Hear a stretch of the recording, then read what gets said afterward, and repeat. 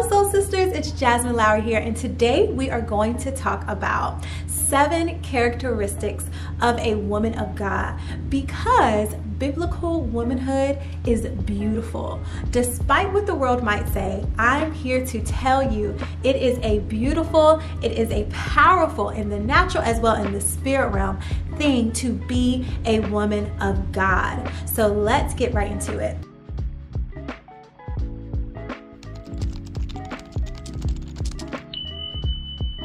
So number 1, a woman of God should love and fear the Lord. Matthew chapter 22, verse 37, it says, Jesus replied, "Love the Lord your God with all your heart and with all your soul and with all your mind." So God should be at the center of every area of your life. I don't care if you're married, you're single, you have children, if you work full time, if you work from home, regardless of what we do, God should be at the center. And what does that mean? God is at the center. What that means is that we are allowing God's word and Holy Spirit to guide us. We understand that nobody is perfect, right? Absolutely no one is perfect. But at the end of the day, it's important that our heart should be to love our Father as He loves us. Our heart should be to please the Father, right? And make sure that the way we are living is coming in alignment with what His word says. Number two is a woman of God prays.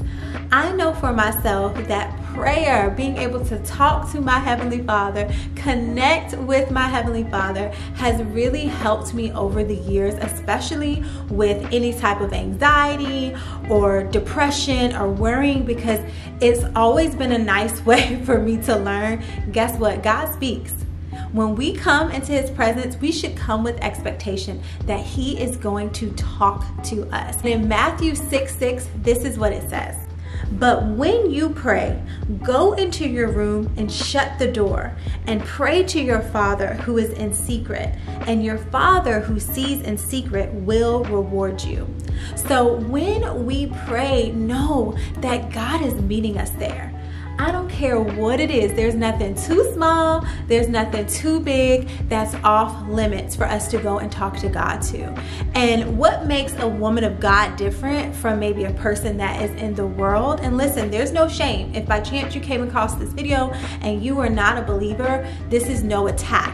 But we know we are victorious in Christ Jesus. Regardless of what comes our way, we have the victory. The battle is won, right? We are covered by the blood. And when you go into prayer and you talk to God, it's like a phone call. The Lord is going to speak back. He always does.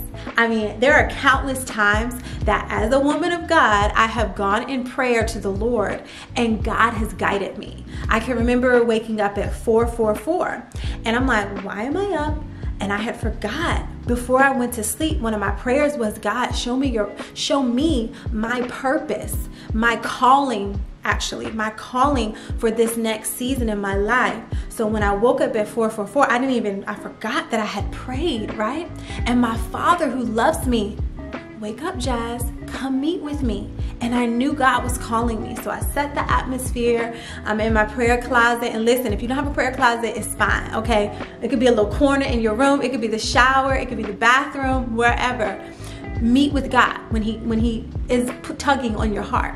So at 4:44, I get up and the Holy Spirit begins to speak and give me divine downloads and showing me the exact city my family is going to move to, giving me little teeny tiny hints as to where I'm going to be working. Fast forward over 6 months later, I'm living in the city He told me that I was going to move to. How did this start? Because of prayer. So never underestimate prayer. Number 3, a woman of God reads the Bible. It's so important that we remember the Word of God is alive. It is powerful. 119:105 says this.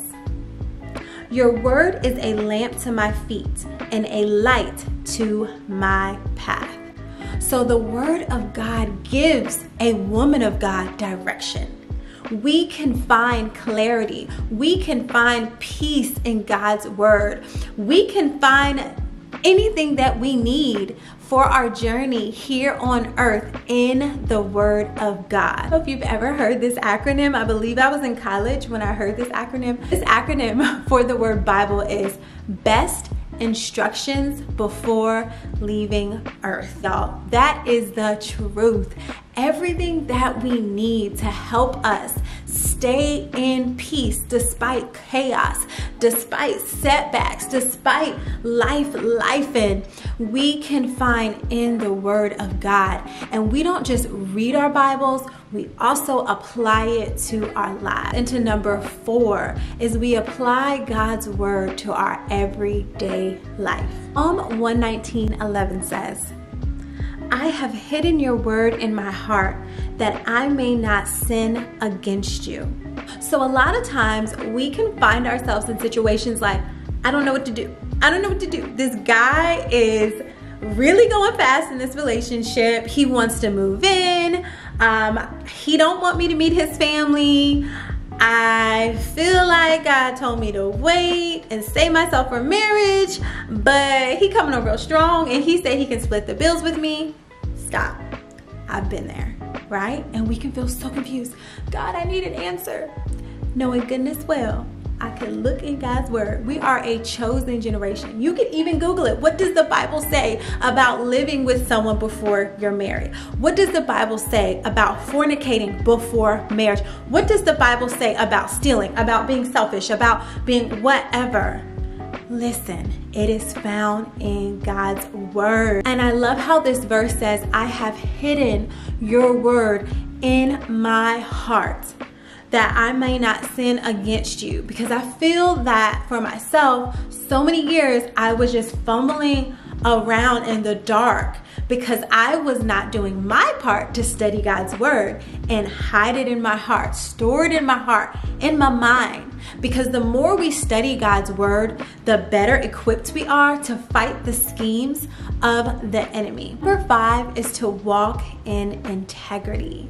As a woman of God, we should be behaving the same at home as we are at work, as we are with friends, as we are at church. Listen, we are called to live Christian holistic lifestyle. So that means that our faith is overflowing to every area of our lives. As we walk in integrity, that is a beautiful way to let our light shine. Proverbs chapter 20 verse 7 says, the righteous man walks in his integrity. His children are blessed after him. So I know it says him, but this applies to us too, women of God. It is a blessing to know that when you are talking to a woman of God, we're going to be honest, right? We are not. We need to be keeping it 100. We are not perfect at all, but it is important that if we have an opportunity to tell the truth, we're going to be honest. Because at the end of the day, this is the part. What is the difference between a woman of God and a woman in the world? A woman of God should be operating in integrity, should be an image bearer of her heavenly Father, right? And our God, the God that we serve, is a God of truth, is a God of love and order and light and so much and faithfulness, all these different things. But in the world, people are willing to scheme, cheat, lie, manipulate. Who does that sound like? The enemy, right? So it's very important that if that is an area in your life where you struggle with being honest, right? Yeah, we all got to slow down and just check ourselves before we wreck ourselves. Number 6 is a woman of God embraces a life of modesty. So generally when we hear that word modesty, you may think of just on the outside with your attire. I do agree because there are plenty of scriptures that speak about that. But when you hear the word modesty, I love this quote where it says, modesty is an attitude of humility and decency in dress, grooming, language, and behavior. If you are modest, you do not draw undue attention to yourself. Instead, you seek to glorify God in your body and in your spirit. So yes, sometimes I know how I am, and I'm gonna be honest, I'm becoming more confident as I get older. I like to look nice. I like to wear clothes that are comfortable, but my husband, it draws his attention. He's like, oh, it's beautiful, but I'm not gonna have all the girls out.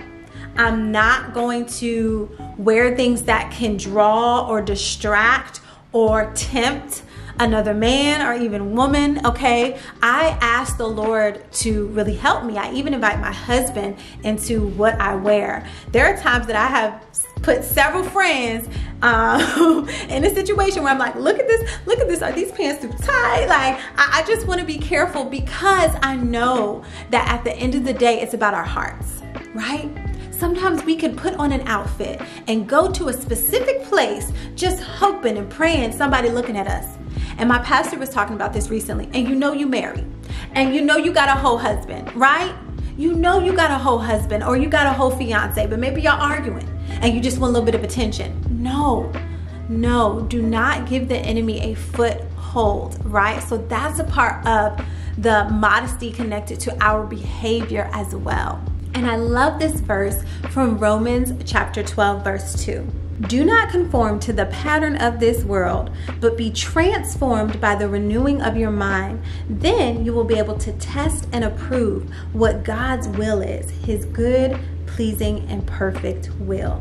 So anywhere you look, whether you're in the grocery store, at the beach, watching TikTok, Facebook, walking down the street, you may see examples of something that's far from modesty. I'm gonna just put it that way. This is the powerful part. Woman of God, we still can dress beautifully, but still cover ourselves in such a way that we give God the glory, the honor, and the praise, right? I don't want nobody catching me out here in these streets like, look, she trying to get attention. She trying to get somebody to honk at her as she out here running. I'm not saying you can't wear workout clothes or anything like that, but I'm saying be mindful, and please, as a woman of God, allow the Holy Spirit to guide you, as well as seeking wise counsel. 7, women of God, repent. So repent means to turn away from sin. First, we have to acknowledge that we are all sinners. We all fall short from the glory of God. Every single day, we willingly or unwillingly will sin. But the problem comes in when we think we do not fall short, or that we do not sin. I will be the first one to say that over the years, what I have found has drawn me further from God, further from understanding my identity as his daughter, as a woman of God, is when I have sinned and I have tried to cover it up, and there's guilt that instantly will rush in. So I pray that you would take this seriously. As women of God, we are called to repent and turn away from our sin. We are to go before the Lord and be honest. Oh my goodness, Lord, in my heart, I am hoarding anger. I am so upset with this person. God, I've been lying, or whatever it is very important that you take it to the Lord. Because the last thing that you want to do, and I will say it as many times as I can, is give the enemy a foothold. That causes demonic activity in your life. You're like, what's going on? It just feels like I have bad luck, or something's wrong with me. No, you're giving the enemy a foothold, a green light to come in. You're starting to act like his child by manipulating, by scheming, by lying, by cheating, whatever it is, and it's a habitual sin. You have to let it go. And deliverance may also be something that you have to look into, because if you are a blood-bought believer, you cannot be possessed by a demon. You cannot. We can be oppressed. That's why I keep saying open door, or you can give the enemy a green light. Come on, him and all his little homies, all his minions are now wreaking havoc in your life because you're outside of God's will. So I pray that this all has encouraged you today. You are so loved by God, sis. The Lord desires to use you in a mighty, mighty way. Despite any mistakes from your past, or even maybe your present, the Lord desires for you to draw closer to him, because as we draw closer to him, he draws closer to us. That is a promise. And at the end of the day, as a woman of God, it's such a beautiful thing to know God is on your side. He is pushing back the darkness. He is literally making ways out of no way for you because he loves you. He loves you so much. You are to die for. That is why God sent his only begotten son onto this earth to be murdered on that cross for you. So the finished work on the cross was for you. You are covered in the blood of Yeshua HaMashiach, the ultimate sacrifice. So I'm going to pray for you, and then I hope to see you again on my channel. And don't forget to subscribe, like, and share if this blessed you. So Father God, in the name of Jesus, I thank you for my sister on the other side of this. I thank you, God, for the great work that you are doing in her life. I thank you for the other women of God that you will bring into her life to help partner with her, to help hold her hands up during those seasons where she may not feel she is strong enough to do it. But God, I know the God that we serve, guess what? We can call on Jehovah Nissi, mighty in battle. God, we can call on Jehovah Rapha when we have sickness or illness in our body. El Shaddai, all sufficient one. We don't have to face things that come our way and shake in our boots, because the victory today is ours. Lord, we thank you that even in that quiet time that we spend with you praying and worshiping and reading your word, you revealed the plans from the enemy's camp. God, in the name of Jesus, they are canceled. Any assignment to try to take us out, your word says no weapon, absolutely none, shall prosper against your children. We find our hope. We find our shalom. We find our rest in your word. We love you, God, and we trust, God, that you are more than able to transform us. We lay at the foot of the cross anything that is trying to prevent us from drawing closer to you, from literally surrendering to you, God. We lay it down. We don't want it anymore. Reveal to us any areas of our lives where we need healing, where we need deliverance, God. We love you and we just praise you and we give you all the glory in Jesus' name. Amen. All right, y'all. Remember, I love you. God loves you more. Be encouraged.